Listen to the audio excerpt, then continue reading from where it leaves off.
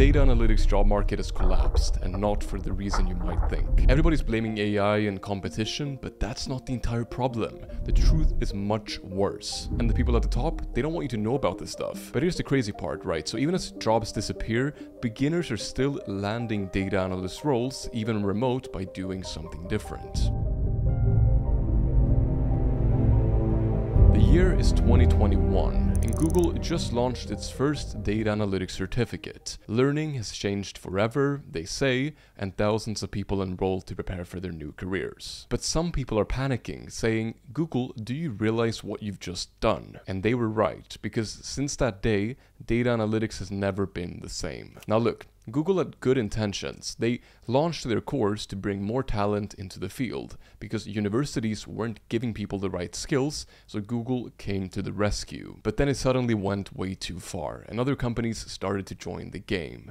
They launched courses, boot camps, and they all promised to make you a data analyst. The promises got more and more extreme, and at first it was get a data analyst job in 6 to 12 months if you're good at it. And then it was do it in 4 months and 3 months without a degree, without experience, without anything, without a brain. And suddenly a niche filled with data nerds became very mainstream. And it brought us to today with tutorials on YouTube how to work 2 hours a day in Bali as a data analyst, working from the beach, earning 6 figures, living the life. Because everybody now wanted to become a data analyst. But what's the reality actually like? Well, surprise, surprise, people had very unreal expectations, hearing lies about this perfect career for beginners. And here's the first problem, guys. So remember that everybody has incentives. I'm talking about companies, course sellers, and influencers, and people whose entire YouTube channel is all about analytics have no reason to tell you the truth whatsoever. They're always going to say that data analytics is the best career, that it's the way for success. Even my own videos and partnerships would perform a lot better if I just kept my mouth shut. And that's a problem. But here's the real problem. Okay, so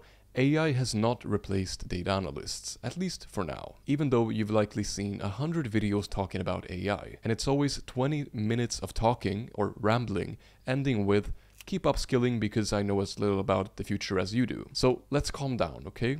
There are still jobs in data analytics, the jobs haven't disappeared. So why does everybody feel like data analytics is dying? Well, back in the good old days, and these are just made up numbers, let's say that 100 people were applying for a job, and the company was hiring 3 people. That means that 3% of the candidates were getting a job, and they were getting hired. These 3 people are very happy, while the others continue looking for jobs. And many of them will eventually find a job too. But some are gonna be really angry, they'll be loud and they'll complain. And even if only 10% are very upset, these 10 angry people will make the most noise out of all these people. The ones with a job are already busy working. So 10 people complain and the rest are just silent, so everybody's now thinking that it's impossible, that nobody's getting hired thanks to these people. And now imagine today when that number has tripled or more, with more than 300 people now applying for the job.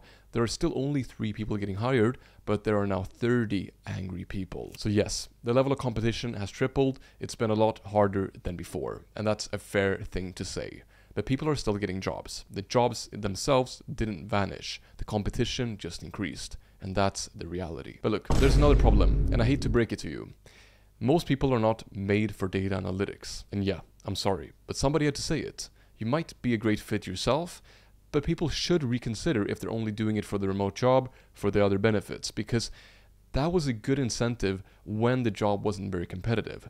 But when a job is competitive, and when it's entry level, and you'll fight for a position against really passionate people, it's going to be quite hard, and passion always wins in the end. So if you do want to become a data analyst and you're ready to go all in to achieve that, then here's exactly what I would do. Number 1 sounds really simple, but it's quite hard to do in practice. So first of all, ignore all the noise. If you made the decision that you will pursue data analytics, you don't need to read negativity or listen to those complaining.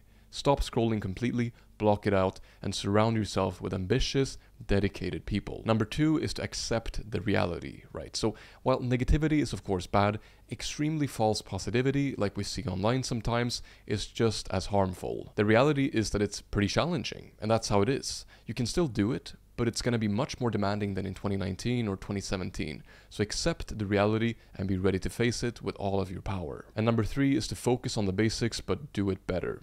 learn, build a portfolio, iterate, do it better than before, because it's going to take more than before. And it's still the way to go. You'll just have to do it a little bit more and a little bit better. Getting a certification can also be quite helpful. The risk here is focusing on the wrong certification or thinking that it's magically going to get you a job, which is not the case. Here's how to get a valuable certification, and it should focus on the data analyst role or a key skill like SQL. That's pretty much the secret. It should really focus on something that they're actually looking for. All right, so where do you start? It's quite simple. Companies' priority is not how much SQL syntax that you've memorized. It's whether you can think and operate like a data analyst. So I recommend that most beginners take a general course or a kind of general certification. But there are those that offer both. For example, the Tableau and Power BI data analyst certs are very good options because you're going to be focusing both on the core skills of data analytics in addition to specializing in either Tableau or Power BI. The skills required for a data analyst have mostly stayed the same over recent years, but everything's moving to the cloud, meaning platforms like Azure and AWS. So I recommend using some of these in your project to show some basic proficiency.